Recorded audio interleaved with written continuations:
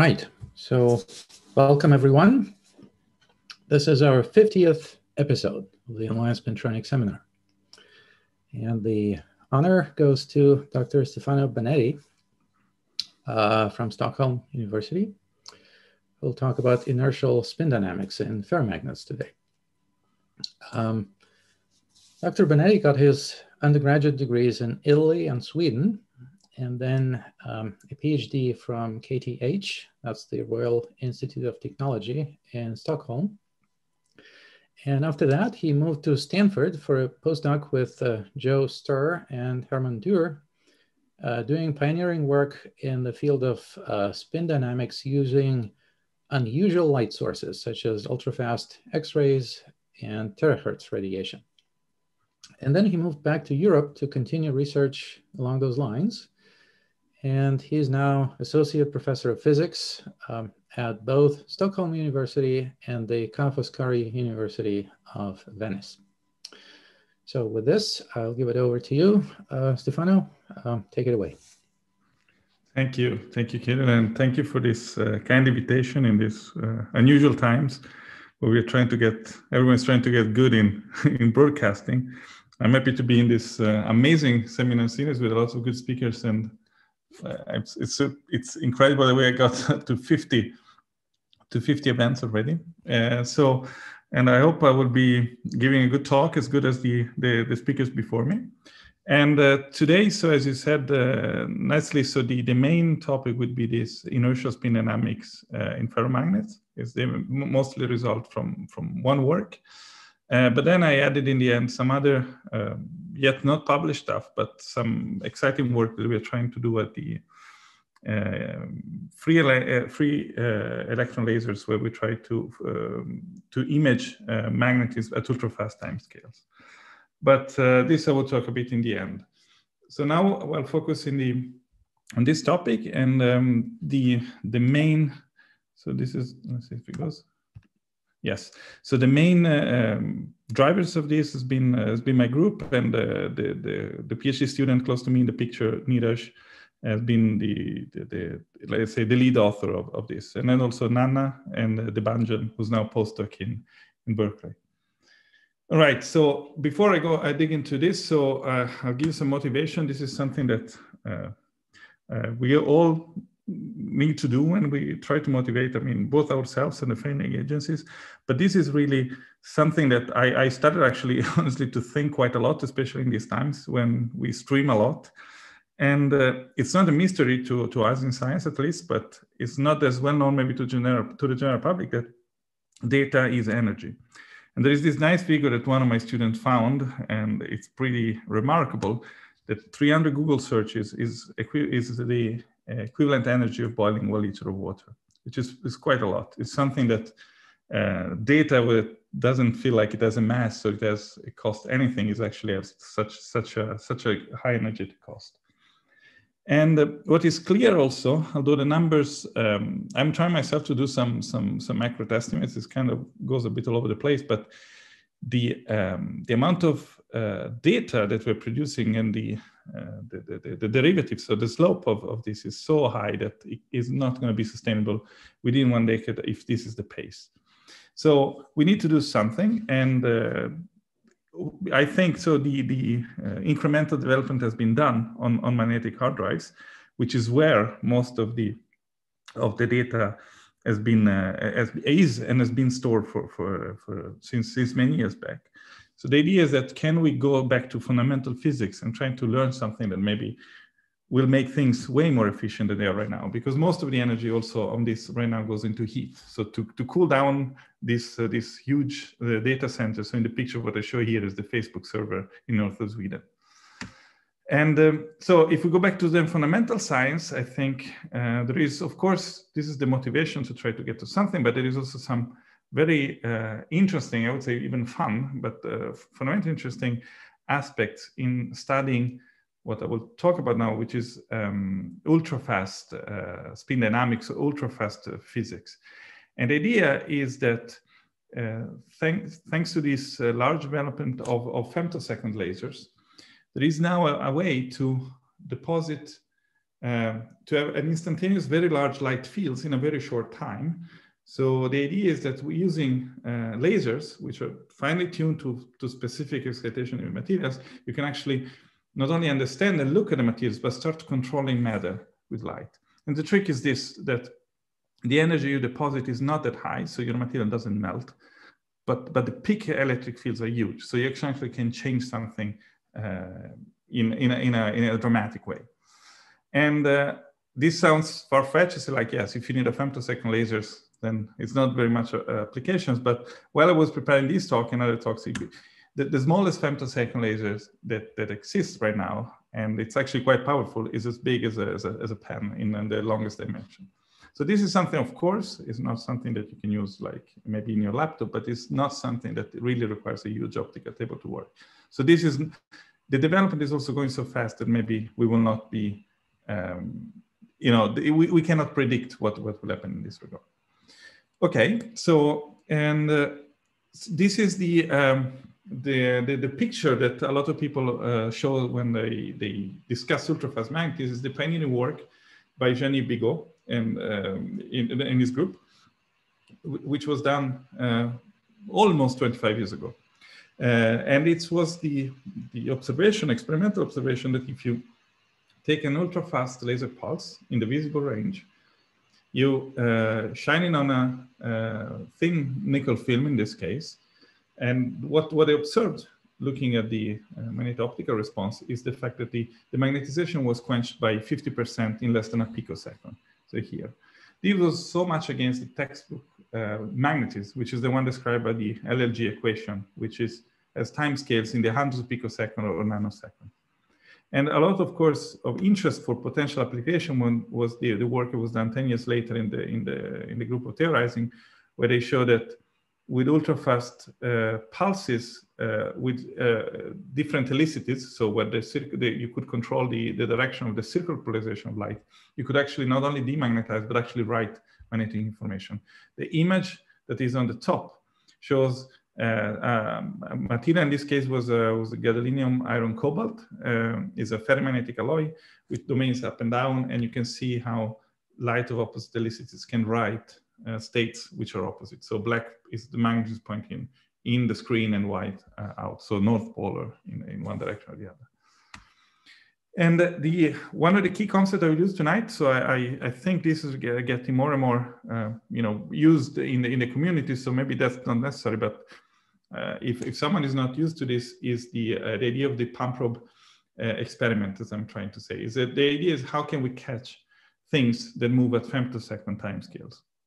And the trick is the same trick that photographers use to do to catch the wings of a hummingbird.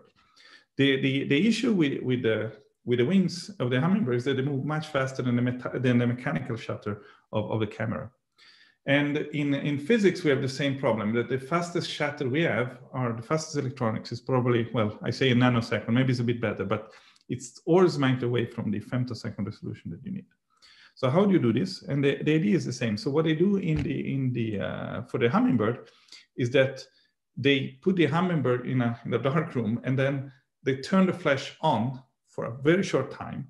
And the camera, so the mechanical shutter may be slower, but the light comes only for the duration on the flash. So the film or whatever digital sensor is impressed only for the time the flash is on. And we do the same thing with materials. It's a bit more advanced, but the idea, we do the so-called pump probe experiment, where we use a pump to trigger the motion or whatever excitation we want to have in our material. So basically the start of the wings flipping on the, flapping on of the birds. And then we use a very short laser pulse that to basically look at our material instantaneously. Then we can have a very slow detector, but the information that we collect comes only for a very short time. And now we can very accurately control the delay time between pump and probe. So we can do stroboscopic measurement where we follow the evolution of the material with great accuracy and at this femtosecond and picosecond timescales. So this is what we call pump probe experiment. This is what we do in my lab. This is a specific version of a pump probe experiment, where the interesting thing is that the pump is a bit of unusual light source, as I was saying. So in this case, it's terahertz. So the light that we generate, it's a very long wavelength. So the photons have very, very low energy, like 3 orders of magnitude lower than the visible light. The way you do it, now I will not go into too much detail, but this is your typically a TISAF laser, 800 nanometer. Most of it goes into pumping another laser, which does a parametric down conversion to go to shorter wavelength. And then there are some very peculiar crystal which bring the wavelength from, let's say, 2 microns or 1.5 micron down to the terahertz range, which is about 200 or 100 microns. Okay, and then you use special optics to focus on your sample, and then a tiny fraction of the light that is generated from your laser is used to probe. So these things, since you start from the same laser, the 2 pulses are intrinsically synchronized, and by having a variable delay line, you can control this very, very accurately. This is the way we do it. This is the lab source we use, and it's kind of most of the experiment we do it here. And what we show a few years ago, this is the experiment I already showed, is that you can actually get demagnetization and of magnetic materials, so magnetic thin films with terahertz as well. This is what we got. And this is basically, I'll show you in a moment, but basically demagnetization is this delta. So is this drop of magnetization from the pre-pump level, so the pre-time zero level and after. So you go low. So you see a demagnetization, as you could see, with a near-infrared laser, like Genevieve Bigot. But on top of it, the biggest thing, the one that probably make you react, is that you also have a coherent response to the magnetization. What this is the torque of the terahertz electric field acting on the magnetization. And I will come back to this, but this is the key observation and the key difference between doing an experiment with an infrared pulse and with a terahertz one. The coherent response and the Zeeman torque is actually something that you can measure very easily, and sometimes it's actually the biggest contribution. So we also do a lot of experiments at big facilities. So the first 3 here, the European XFEL, Fermi, and LCLS, those are X-ray facility, so free electron laser. They produce X-rays of different wavelengths, and I will talk a bit about one of them in the end when I will talk about X-ray experiments.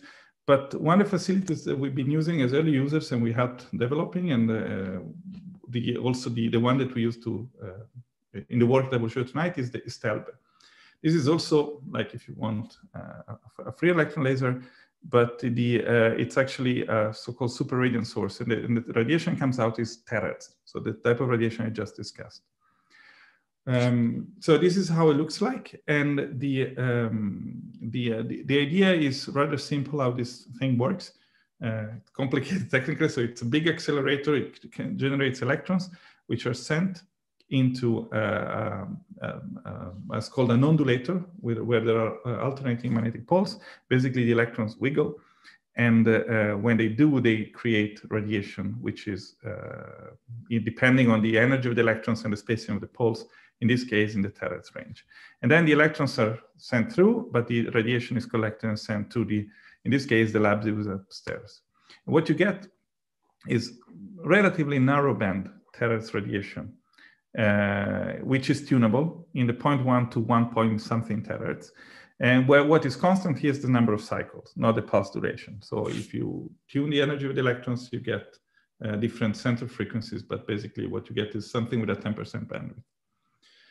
And okay, so we use this. And we use this to do what? To study actually the response of a magnetic material in a particularly different regime than the one that is typically described by the Landau-Lifshitz-Gilbert equation.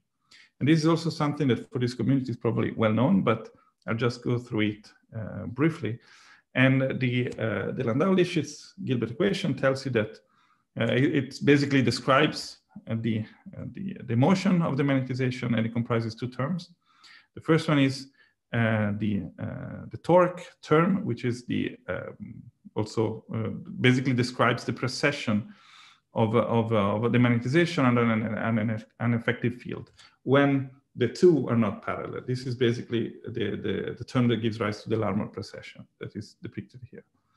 Then there is the second term, it's a damping term, which basically tells you that, sure, the magnetization processes, but because of the interaction with the sample and so on, at some point, the magnetization will align with this effective field. And this is the equation that describes both the precession, damped precession, but also when you go to write field values and geometries, is the way we describe switching. So the way we write information in all data centers in the world. So this is well known in the community, it's been studied, it works very well, but there is a problem. And let's not jump on me right away, but I'll try to provoke this with the title, but the analogy is actually wrong. And in which way? It has an physical inertial tensor. And Gilbert, so the same Gilbert, which is the G in the equation, noticed it in the review that wrote in 2004. He wrote, I was unable to conceive a physical object with an inertial tensor of this kind. And the problem is that the inertial tensor looks like this, if you assume the LRG equation. So it's an inertial tensor with all 0 elements except 1. And when I started to study this topic, I went back to Physics 101 and I tried to remember how the tensor looked like. And the one with most zeros is the one of the rod rotating along its axis, or also by an extreme. But basically there are all elements 0 except 2. But with all zeros except 1, there is none. All right. So what's going on? And how can this be wrong if it's being used every day in data centers, for example? Well, this has to do with the approximations we do sometimes in physics, that if you have a system where there are degrees of freedom which are separated by a lot, let's say, but several orders of magnitude apart, so then you can sometimes make the approximation when you treat degrees of freedom separately. And so you can ignore some of the things which the LG is, in this case, the LG is missing. But that's okay. So that's why it works. But it means that there may be regimes where this doesn't work. And the way that this gets corrected is called the inertial LLG, which I guess is the sign of the times. We kind of like to call the ILLG. And it was derived in 2011 by Jean-Éric Vegro. And here derived the full equation with using Lagrangian formalism. So classical physics formalism. So you got the same equation, of course. You need to get to the same equation, but with one extra term, which is the second derivative.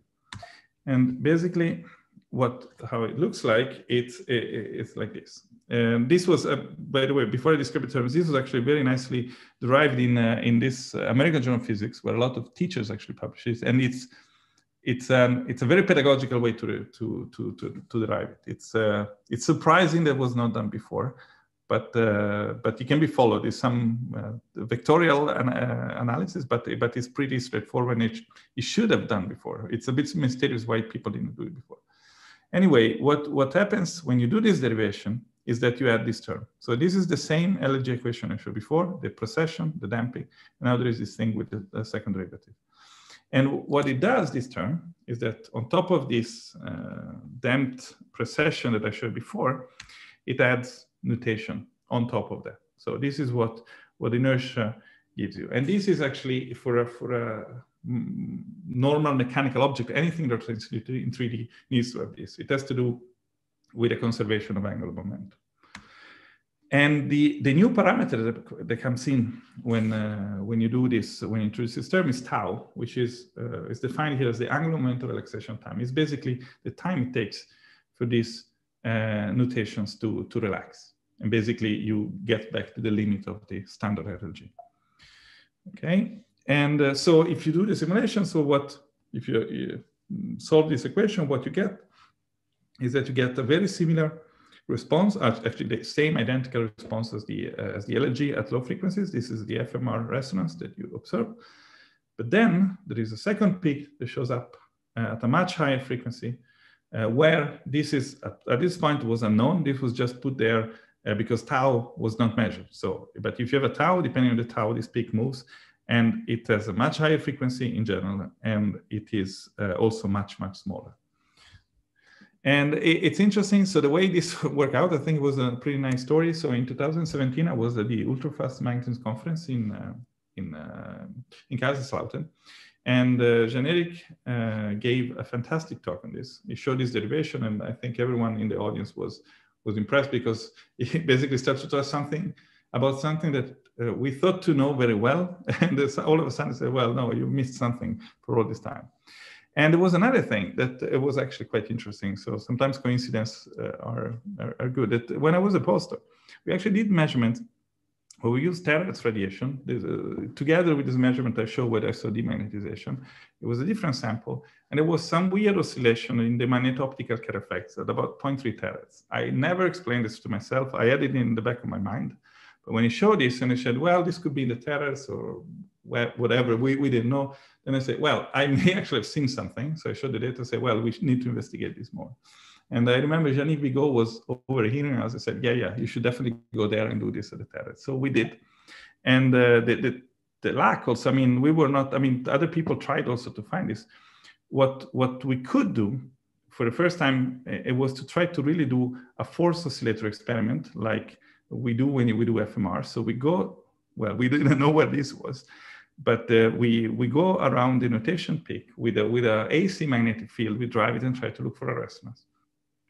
And the thing that we thought it was, since I saw something that was around this frequency, Telbe was just starting operation. So there was a new machine that provided terahertz fields which were not available until then. So, okay, let's write a proposal, try to get it, and let's do the experiment there.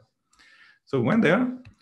And yes, this is Telbe, what I showed before. This is the tunable range. So it was somehow covering the range where I saw this before. So it motivated this, and we went exactly to do what I just told you. And this is some details how we did it. So it's just to show you that, just to give you a flavor how, I mean, that one has to really be careful when you do these things. But basically, we got this terahertz pulse coming up from the accelerator. We focus it with these parabolic mirrors, the same that we use in my lab. Is the only way to focus terahertz light. And then we have a femtosecond laser, which is synchronized with the accelerator. So that we could use to probe. And basically what we did was a polar Mach measurement, and I will show you the geometry in a moment. So this is how the setup looked like. So we come with a terahertz field like this. This is, I'm showing the magnetic field component of the terahertz pulse. There is of course an electric field component orthogonal to it, which I didn't plot here. But the point is that we put H terahertz perpendicular to the magnetization direction that we could set with an external magnetic field. So we get H and M orthogonal to each other, and the propagation is orthogonal to both of them. So what we do is that we maximize the torque, the M cross H torque, and then we basically, with the probe, we measure the polar Mach. So we measure the component of the magnetization which oscillates out of plane. And to make sure that this worked, we did some, of course, we tried a few times before to make sure everything is all right. And basically you can test kind of the selection rules of this and make sure that you're really measuring M cross H. And you can do this nicely by rotating the polarization of the terahertz field. Here, when M and H are orthogonal, you get the maximum torque. We see a nice oscillating signal in the magneto-optical Kerr effect response. We rotate the polarization of the terahertz with a wave plate. This is very nicely under control. You see no response. You see basically just a noise. Okay, so we knew that we were doing a torque experiment, which is what we wanted to do. And then we tried this forced Lorentz oscillator experiment. And since I will tell you later again, but the nice thing with this experiment is that since your probe is much smaller than your pump, than the terahertz fields, you can actually have information about both the amplitude and the phase of your response. So we try, and if you have, if you remember again in physics 101, if you go through a resonator, you have an in-phase oscillation, which is here before the resonance. You get a 90 degrees out of phase, let's say a 90 degrees shift at resonance between driving force and your oscillation, and then you get 180 degrees out of phase after that. So we could look at both amplitude and phase. Okay, and so this is what I showed you. So this is, I mean, I actually already shown you, but basically the fact that we can resolve this, this is a stroboscopic measurement over millions of pulses. So this is all nicely phase stable. Our probe pulse is 50 femtoseconds. So it's basically like a delta in this scale. And here you can start to see something that was interesting. We saw also immediately, you need to pay some attention to the normalization because the fact that change in frequency, you need to be careful and you need to normalize to the actual field that you get. But we learn how to do it. But basically, you can see that at 0.4 terahertz, there is some response. But if you go to 0.6 terahertz, this response increases, and then it goes down again, 0.8 terahertz. So there seems to be something happening around here, that kind of the response got bigger and then smaller. So then we went looking at the phase, and what I show here, I show only 2 cases because the plot, as you see, is very crowded, but in the supplemental material of the paper, we have all the cases, and you will see also all the frequencies. But basically what you see here, so in green is the same trace I showed before, the measurement. Then what this is the driving force. This is actually we measure. So this is basically is proportional. So we don't measure exactly the magnetic field, but we measure basically the electric field. But basically this is the terahertz field that we send to the sample. So what we call the driving force is actually the integral of the field, but this is a detail, which is the actual driving force. And then with this input, we do the simulation, and we see that it goes actually, the response goes on top of each other. But what you see also is that between the 2 frequencies, at 0.4 terahertz, basically the driving force and the field are in phase within the error. But as you start to increase the frequency, there starts to be a phase slip, and this is about 90 degrees, again within the error. If you go to 0.8, and I think we also have data 0.9, it goes out of phase. Okay, so this is another, so the amplitude and the phase, and if you put together all of the you do a measurement of all these frequencies, and we actually checked 3 different samples to see if this was something that we could observe in all the cases. We actually see that there seem indeed to be a peak in all cases. So we had actually 3 samples. One was cobalt iron boron, which actually has a resonant frequency which shows a peak, at apparently slightly lower frequency than the permalloy. And this resonance that we observe is at 100 times, 1,000 times any known resonance in this material. And there is also, as I said, slight shift between materials. We thought this could have something to do with crystal structure, but this we couldn't see any difference with, for example, polycrystalline permalloy and epitaxial permalloy. Maybe if you see here, the polycrystalline seems to have a slightly larger width than the epitaxial. So the point is that this was each point here was 6 hours of continuous acquisition. And the first time we saw it, we said, wow, this is exciting, but we say, well, it could be anything. So we actually repeated this in 3 times over 1 year. So we get the in time 3 times to make sure this was kind of reproducible. We, of course, went sampling the frequency at random. So this peak is not some sort of drift of the machine. It's something that you need to be very careful when you go at these facilities. But this is a marvelous machine in terms of phase stability. So we really got like the fact that we could do the analysis very efficiently on data which was very, very stable. And the signal is small. So this is a 250 kilos machine, so you get a lot of sampling. It's really, really like a tedious experiment to get there. Okay, so to give you some more details, so the angular momentum relaxation time we got was about 10 picosecond, which is good in the sense that it's a fast time for the typical switching that we care about. So LG is okay, it's correct actually in the range that we usually use it, which is good, otherwise it would have been a bit problematic.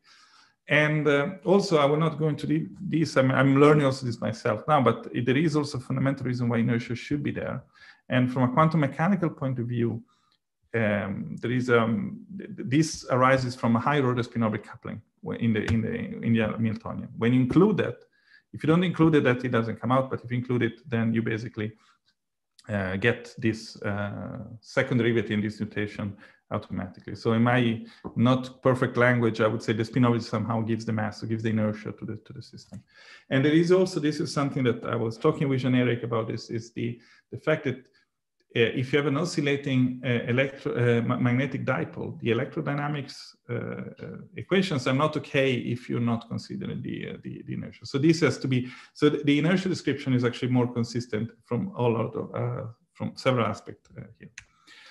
And we now see, now that we learn, actually we change quite a lot. We tried a lot of samples, and now we start to get how to see it. And we see it in the lab now is very ensuring now we don't need to go to these facilities. Actually, we could get actually much stronger signal, even at very different frequencies. So this seems to be something that we start to understand how to see. Another thing that I thought was nice to say in that is pretty interesting, that the ratio of the frequency between the magnetic nutation and the precession is roughly the same as the ratio of the nutation and the precession of Earth. And there is another Gilbert in history, which is the one that wrote the first the first book on magnetism, which is called De Magnete in 1600. He thought that all the planets all the planets were kept in orbit thanks to magnetic forces, which of course was wrong. It was before Newton. But if you would have known that there was another coincidence, another anecdotal evidence that the nutation and precession of the Earth and of a magnet are related to each other, I think it would have been an interesting point, a point in his favor, I would say. Anyway, so I thought it was a nice thing, but more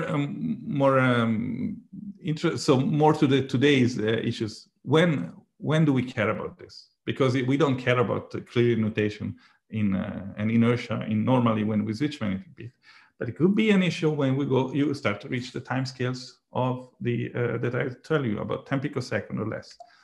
And this was actually already said. I think the best picture I found on this was the paper by Kimmel. The paper was more than 10 years old, but he actually saw this inertia-driven spin switching in antiferromagnets. It's actually a pretty different thing having like a compensated ferromagnet without net M and hours. So in this case, our result is clearly different, but I think the picture he uses is very nice. So if you don't have inertia, your stimulus somehow, it needs to be as long as the time it takes to your particle, in this case, your magnetization, to cross the potential barrier. If you have inertia, you can imagine uses shorter pulses where you just kick your particle, your magnetization, and you make it flip. In this case, it's something that you can use at ultrafast for ultrafast timescales or ultrafast switching. So this was actually like a teamwork. It took a lot of time. As a lot of people, it looks like almost these papers when you go to this facility, it looks like a particle physicist experiment. But so we had 20 authors, but I want to give credit to all of them. It was of course 4 from my group for the experimental analysis, but it was really the new machine that we started to learn to operate properly. And so there were 8 people from the facility. They were fundamental. You get 24 hours shift. You need to get a lot of fresh people to actually make things work.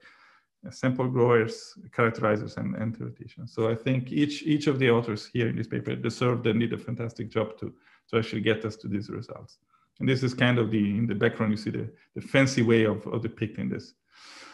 And I will switch gear. I mean, I will probably take 10 minutes more. I will not try. I think I gave the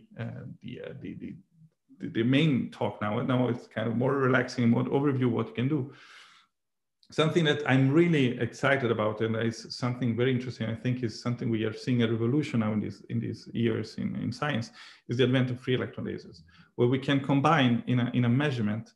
We can try to reach the fundamental scales of, if you want, of the microscopic world of quantum mechanics, which is the nanometer or atomic scale even, and femtosecond scales. So this is another machine that we start to operate as early users, which is the European XFEL in Hamburg. So far, the only superconducting FEL existing. Now LCLS2 is probably in Stanford, is coming back. It's a very impressive machine. It goes through 2 cities in Germany. And we try to do, I will maybe give you just a very quick idea what does a free electrons laser does. But if you have some familiarity with the synchrotrons, they create X-ray light by setting electrons in a polygon, actually, not in a circle, and every time they're bent, they emit radiation. And the first synchrotron actually operated in the really with bending magnets, that's so-called. So just the dipole, you turn the magnet and you get the light out. It was actually the first synchrotron we're using as a parasitic use of something that was interesting for particle physics. So the development in synchrotron light source has been basically driven by this, by these also called insertion devices. So the ondulators, so these magnets that get like more and more precisely lined, larger and so on, so they could create light that was more and more coherent. But the best coherence you get now, actually the synchrotron with the best coherence is in Sweden, or at least for the size. There is also NLS2 in US, but I think max 4 in Lund is a slightly high coherence, is 10%. So it's still not fully coherent, and because this is not a laser, this is still like light emitted in a mostly incoherent way. So the big idea came in the well, in the 90s, but it became operated 10 years ago at Stanford. It was the LINAC that we used to discover some of the quarks, and basically the idea is that you bring the idea of the synchrotron to another level. So you take a much longer LINAC, you accelerate the electrons at an even higher energy, and what you do when you do this is that you can compress them more. This is the first step. So in a free electron laser, you accelerate electron bunches to hundreds or less femtosecond bunches of electrons that you can do, because in a relativistic frame, the space charge problem becomes less severe. So you can compress it more simply because of the relative, renormalization of space. And the other thing is that you bring these ondulators, this insertion device that improved in synchrotrons, to make them like as long as I think 100 meters or so. And those are really the engineering marvel of this machine. So in San Francisco, they had a Stanford did on top of in a place where there are earthquakes. They managed to align this undulator for 100 meters with a micrometer precision. And this allows to create something which is called the self-amplified spontaneous emission. So you start from a random bunch of electrons, you start to make them oscillate so nicely ordered that at some point they basically go at the same speed as the light that they emit as they go, and then they start to get in phase and in tune. So the light make the electron bunch to order in sheets, and this is called microbunching. And this is basically the idea of a so-called SASE, self-amplified spontaneous emission. And the idea was independently developed by John Mady, Evgeny Saldin, and Claudio Pellegrini. And the jump of brilliance, which is one measure one way you can measure how intense a light source is, it was compared to the best synchronous by knowing orders of magnitude jump. And I forgot who said it, but basically the chances of getting Nobel Prize correlate directly with a jump in a logarithmic plot. So this is really like a revolution in X-ray science. So why do I care about these machines? Because the idea was to try, so this is what we wanted to do, try to image the smallest possible magnetic object you can have when it reverses and at the fastest possible time scales. So the smallest possible object is a skyrmion. And the idea was to do holographic magnetic imaging, pump probe, so time resolved. So the idea was to reset the thing every time and see basically if even it reverses with a femtosecond pulse, this skyrmion. To try the idea to try the smallest possible magnetic bit. How does this work? The holography is a pretty fascinating thing. You can show also to your students in many physics labs have this. But basically, it solves a fundamental problem in a very clever way. So if you take the Stockholm University logo, you take the Fourier transform, or you take the diffraction, what would be if you shine light through this would be the diffraction. You try to take the Fourier transform again, you don't get the logo again. And this is the reason that you lose, when you measure the amplitude only, you lose the phase. This is the phase problem. And Gabor in 48 solved it in a very clever way. He converted the phase problem in an amplitude problem. You take two beams and he makes them interfere, okay? And then the interference fringes as the phase information. And this is how it works. So you take the object, in this case, the logo of Stockholm University, with a reference aperture. You send the same light, so the light which is coherent light or light from the same source. Go through it, you get whatever. If you do a diffraction experiment, you get the diffraction pattern, which is the FFT. And what you get is, this is the math behind. So you get the autocorrelation terms, which are related to the square of the amplitude. This is the one that doesn't have the phase information, but you also get cross correlation terms. And here the phase is present. So if you now do the inverse FFT, what you get is two images, two twins. So these are the two terms on opposite side of the autocorrelation image. And this was shown to work for magnetic imaging by Stefano. And this is how they did it at a synchrotron. But the nice idea, so the FEL, the free electrons were coming. So the nice thing of this method, you don't require any lens to do this. So that's why, and this very intense X-ray burst may burn any optics in the way. So this was developed with the idea of being used as a free electron laser. And this is exactly what you get. So what I showed before, so you get autocorrelation where there is basically, well, there is something, but it's saturated, and then you get two copies of the magnetic domain in this case. This is what we did. We want to see the skirmions. We haven't got there yet, but it was really a major effort to get this first superconducting machine to work. And after a lot of effort, everything was new. Everything, the software, the detectors, the machine. So basically what we got, this is the scattering you get from, in this case, we will look at domain samples from one helicity.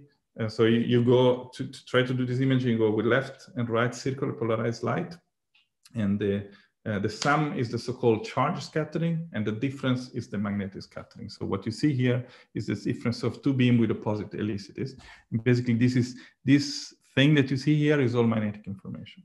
Now, if you take the inverse Fourier transform of this, what you get is something very complicated, which has to do with the detectors. But if you have a lot of patience and you look into this, you see there is something interesting there. And this is basically the domain structure of the film. And this is exciting because this was done in a reasonably short time with 50 femtosecond pulses. And to show you the difference, I mean, of course, in a synchrotron, you have a much more stable light source, and you could do something very similar. So this is basically now the SNR is a bit better here, but the pulses are 1,000 times longer. So this is a very beautiful image, so you can get very nice domain and so on. But this allows to do femtosecond experiments that you cannot do here. So this, the hope now is that we actually start to get also, we have, so the amount of data generated, this superconducting FEL is insane. I think this experiment was about 600 terabytes that we got out. So going through data is not a trivial task, but we are getting there. All right, so I think I'm just short of the 45 minutes, which I think was the goal. So if you want to take home 3 messages, so the first, I hope I convince you that we can now see evidence for inertial spin dynamics in ferromagnets in the form of a nutation with a related angular momentum relaxation time of the order of 10 picoseconds. I also showed you that now with these new machines, you can do pump probe magnetic X-ray holography. And the idea, this is what I really would like to do, is to study ultrafast dynamics such as the inertial dynamics at this machine. So try to also combine the terahertz and the X-ray. So we drive this thing and we try to learn also how this, the spatial extent of this excitation, how to behave in, not only in time, but also in space. And the goal is basically, really, this is what we're trying to push, that hopefully not in a long time, not far from now, in principle, everything is already there. We can get to the 10 nano and to the 10 femto resolution, 10 nanometer and 10 femtosecond. And with this, I think I'm at 45, and I'll thank you for listening. And if you have any questions, I'll be happy to take them. Thank you very much, Stefano, for this very interesting talk. So we can now take questions. If you're in Zoom, please use the raise hand feature. If you're watching on Twitch, just type your question in the chat box, and I'll read it for you. So the first question, Sergey, please go ahead. Hey, Stefano. Nice, nice to see you. Thanks for a very nice. Well, you don't see me yet, but okay. No, I don't see you, but I still to hear you. Okay, I'm on the beach. But in any case, thanks for a very nice talk. And I had a question for you. So my understanding is that ultimately this nutation dynamics is related to spin-orbit interaction. That's something that you mentioned also. So then one would naturally expect that, for example, depending on the strength of the interaction or the G factor, you would see some kind of variations with that. Have you kind of tried to explore the correlation between the known spin-orbit effects and the nutation frequency? Yeah, you're absolutely right, Sergey. You exactly got it. So what we did it. So the experiment we did, we took a cobalt grown epitaxial in different ways, and there the different way you grow it actually gives, which has a pretty strong anisotropy, moves the frequency by quite a lot. So, and the idea was, I mean, that's the samples that we happen to have, but the idea is basically, I think, what you want to try is to really increase the spin orbit coupling and see how it affects. And it seems to increase the frequency and also the amplitude. So what we saw, it seems to be so higher frequency, higher amplitude, and also smaller line width. So I don't know if this was also the type of samples, but there seems to be a correlation. I think it's a matter also of proper, I think you know this well, but being able to grow nice materials and study them systematically. But there seems to be. I can tell you, so we did it on HCP and FCC cobalt, and we see a difference.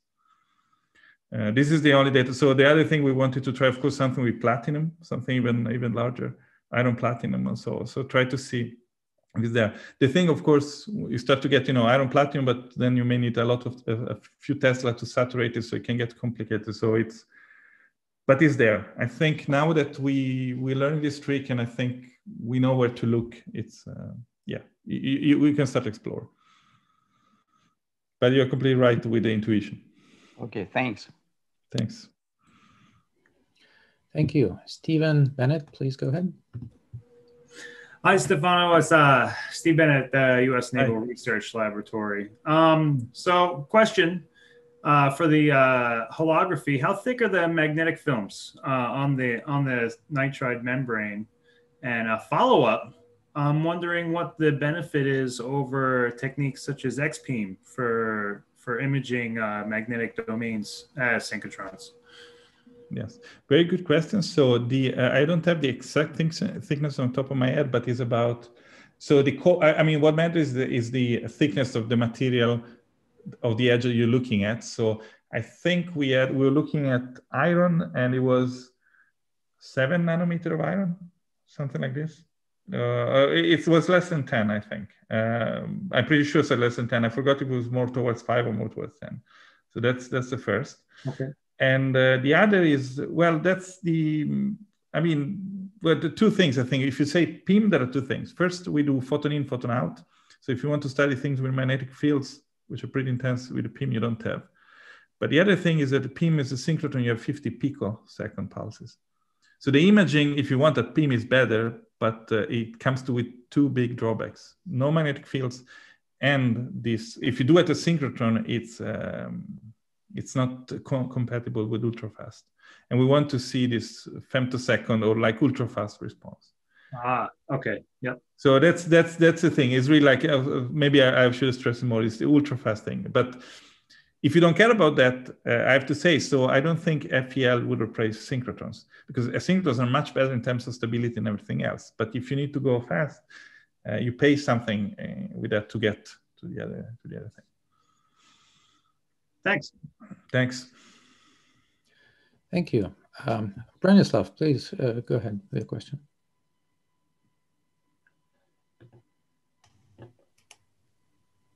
Hi, thanks for the very insightful talk. So you mentioned this fundamental physical reasons for the presence of this magnetic inertia term. Yeah. And it looks like that all of your arguments require non-zero spin orbit coupling. So there are a couple of kind of rigorous theoretical studies where we, my group and some other people like Michael Potohov, what we do, we actually take the LRG equation, and then we couple the equation directly to time-dependent quantum electrons. And we kind of feed electrons back into micromagnetics, where it is not, standard codes do not have any electrons. Right. And and what happens in that case is that even without any spin-orbit coupling, you end up with a kind of complicated non-Markovian LRG equation, which has a memory kernel and time retardation effects. And now one can argue, you know, this doesn't look realistic because electron spin is always much faster than any of these localized spins, and we could probably get rid of the kernel. And indeed, one can actually expand that kernel in power series in delta M. And if you stop expansion at order delta second order in M, you exactly recover the inertia term. Oh, interesting. The only difference between that kind of quantum classical derivation and the one, let's say, Grove did, would be that the prefactor of that inertia term actually cannot be made in general a constant.